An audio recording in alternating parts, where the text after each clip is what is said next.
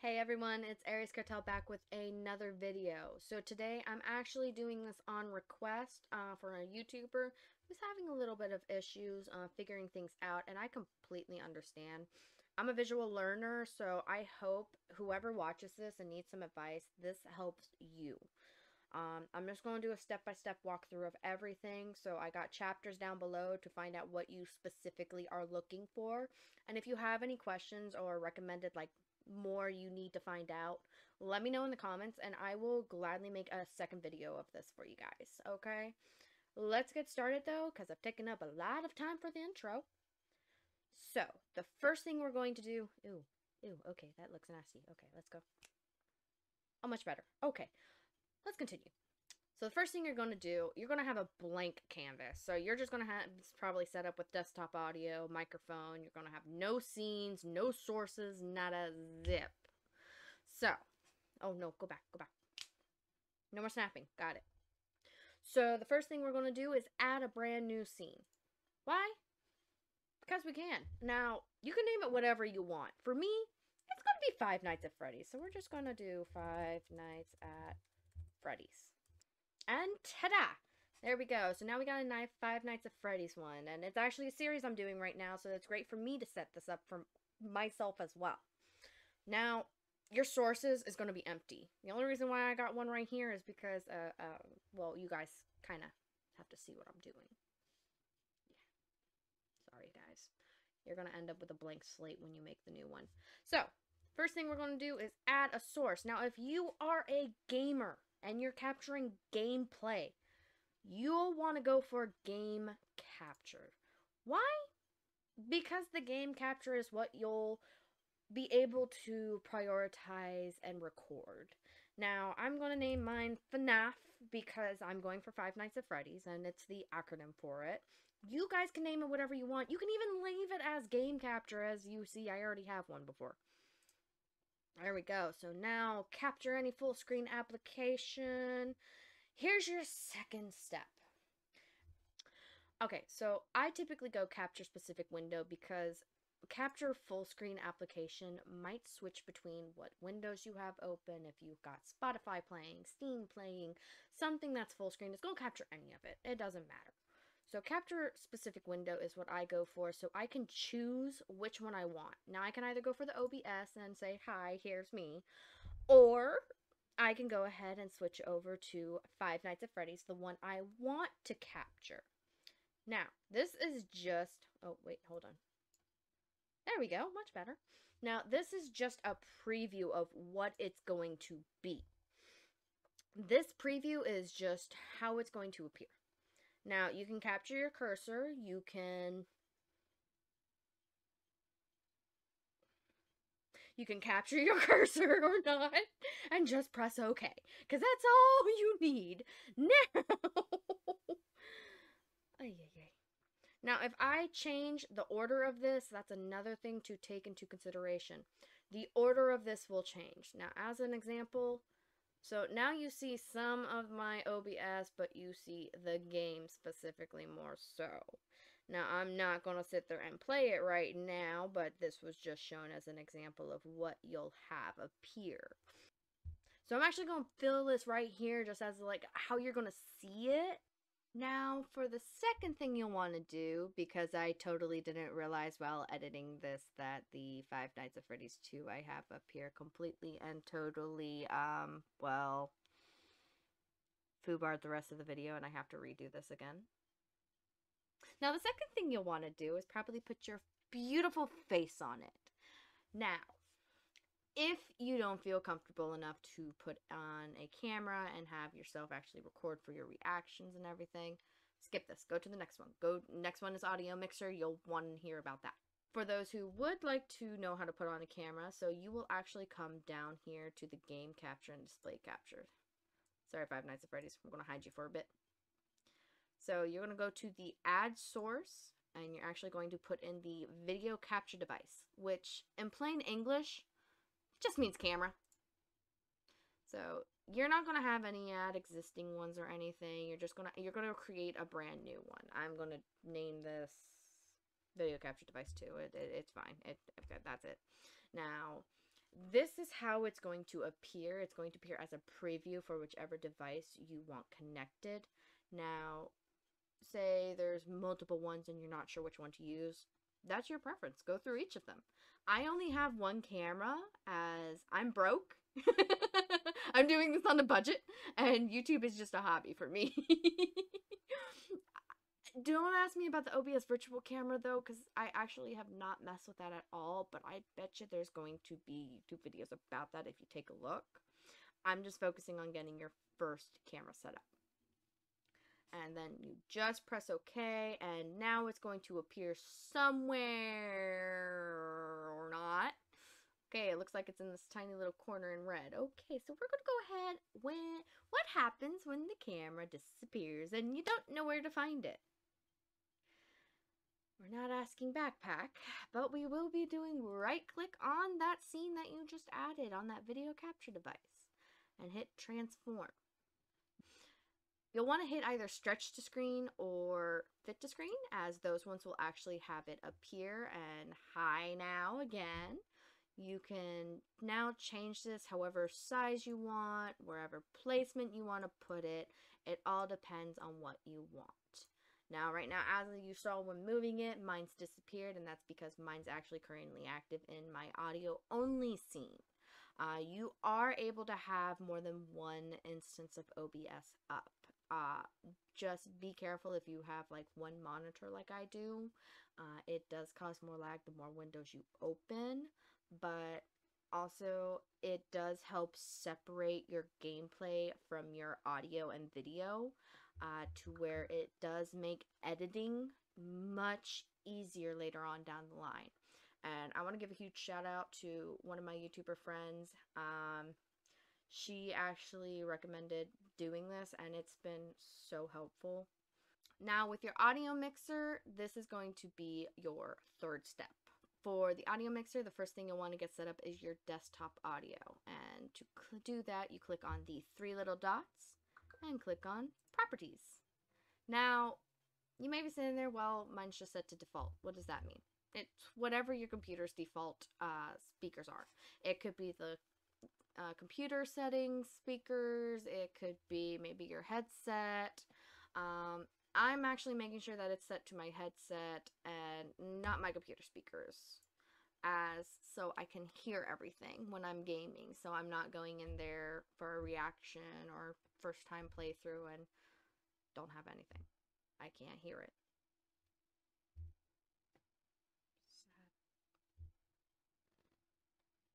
Anyways, now that that's all set up and you have chosen the device you want to listen to things through, you just hit OK. Now, that's going to be all set up, but wait, I still don't hear it on the audio. Or, the even better part that sometimes I go through, I don't hear anything. I've got my game up in the background, say Five Nights at Freddy's like this, and I don't hear anything over here. Let me show you.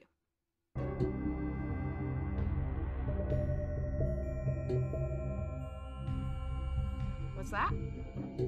Is that music? Yes. So,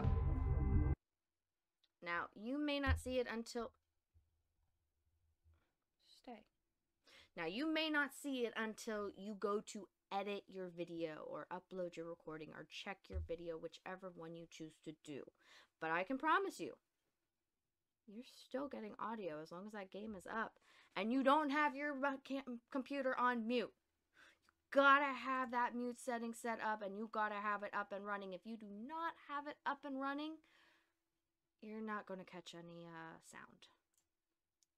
And for those of you just going for gameplay, I actually recommend whatever headset you have, even if it's an ear jack or something. It doesn't have to be as fancy as this.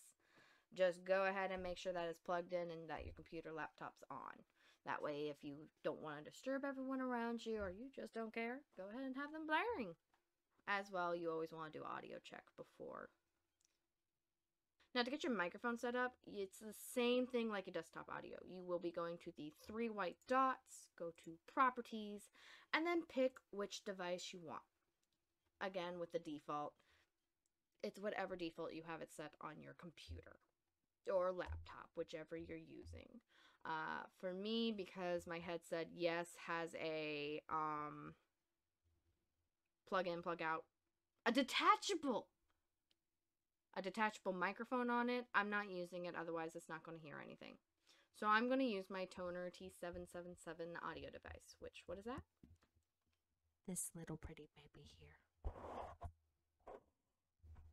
This thing is amazing. Now with that, same thing, device timestamps. I haven't seen any difference using and without using it. If there is, let me know in the comments, actually, for future people. And just hit OK. Now there you go. Your microphone's going to be all set up. But Aries, it's not gray like yours. Well, I don't want it to be colored. That means that my gameplay is having anything I say attached to the gameplay instead of the video camera that I would prefer being attached to. I have it set up, again, 2 different scenes to where one's with camera and audio, one's with gameplay and audio, and I prefer that method for editing purposes. So it's not going to appear like this for you guys, it's actually going to appear like this. So that's just personal preference on my part. You guys can play with this, fiddle with this, see what goes on for you. Now, we're going to briefly go over scene transitions, as there's not much really to it. This is depending on if you switch over to the scenes and you have your hotkeys enabled. I don't use it, so if you guys have methods for it or want to go search that up on YouTube, you're more than welcome to. This was just my brief, quick glance of it. You can change whether you want it to cut straight to it or fade into the scene, and how many milliseconds you want it to take, or even if you want to add some more. Now, your next one you want to take a look at is going to be the settings in OBS. This is the most important part you're going to see before you start recording, as every laptop and computer have different types. Now, in general, I have my theme set to dark. You can choose whichever you want. If you want it light, if you want it gray, if you want it whichever. Oh, God. Blinded by the light. Back to dark. There we go. Oh, my goodness. That was not fun. Okay, so update channel, no clue. Output, preference. That is preference. The ones I'm going to go over actually is going to be output, audio, video, and a quick glance at hotkeys. Now for output, I have mine set to simple because the advanced really confused me, and as you can see, it's not letting me touch anything. Well, right now I'm recording, so I can't touch anything besides video bitrate and audio bitrate. Now I have it set to 320, the full max on audio for the, I guess you could say best quality in my opinion. I have it just set to that for best. You can have it minimum, you gotta have it though, is 160, I'd say. It's a better, just for encoding, editing, and just sounds better to me. My bitrate is only 2500.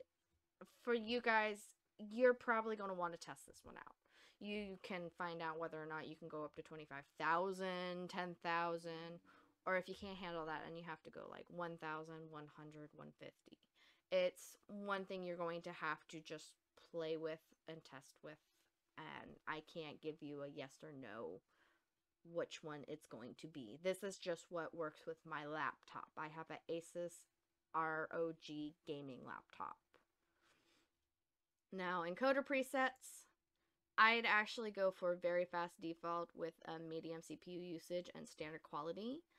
Again, this is to where my videos don't look like crap, but I also can't use too much of my CPU, so the very fast was the best in-betweener for me. Again, another item for you guys to test, see which one works for you. Last but not least, your recording path is going to where all of your videos are going to go. As you can see, I actually have a separate spot for recordings, and you can easily browse and change where it's going to be. Another preference if you want. I go for high quality medium file size. That way it doesn't take too much space, because some of them can go really huge on gigabytes, and if you're recording these videos, you may not have the space for it. I do MP4 automatically, as if you're using Davinci Resolve, MP4 has been the best one I have found using. They do have other options, but for some of the editing programs, you'll want to keep it at MP4. That way they don't say that like media is offline or anything, or cannot connect to the media. Just it's honestly, it's just simpler to use the MP4 format for uploading purposes and editing. It makes it a lot easier, and it prevents you from having problems. Now, encoders, this is another one you have to test and find out. My best one with my laptop was the Software X264. There are different methods. I think there's a hardware one, which is a little bit harder. Made mine a bit laggier, so I settled with the Software X264. Again, all of these, I cannot repeat this enough. All of these are preference and what your laptop or computer is capable of. Now, audio. So you got your general, you got your channels, you got your global audio, you got your meters, you got your advanced. I'm just going over this one. So I have my desktop audio set to my gaming headset automatically, and I don't have audio too. I don't need one. I always use headsets. Now, my mic and auxiliary audio, I do automatically have it set to this since I got this for Christmas. If needed, I can put my audio 2 as this, but this is also indicating you've got 2 audios, 3 audios, 4 audios, multiple ones. All the rest of this,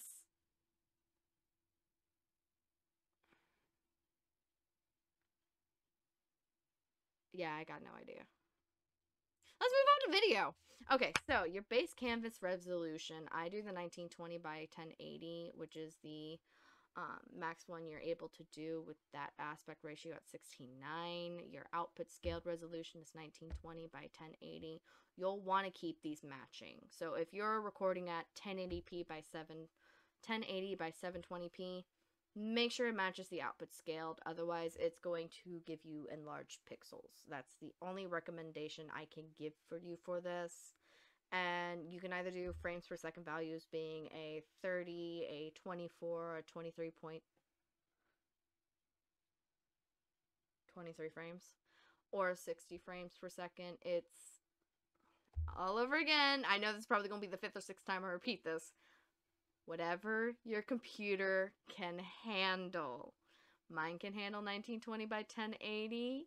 Mine can handle the 60 frame per second. Maybe if you're watching this and you're doing a follow along, it's not going to work for you. Maybe it will, maybe it won't. You have to play with these settings. And last but not least, we're going to hotkeys. As you can see, I don't use any. I don't need it. I don't do streaming. Now, if you did want to stop streaming, you can actually get this all set up. If you got a sound pad, there you go. You can start doing that. Start recording, stop recording, pause recording, unpause. You got so many different things you could do with this.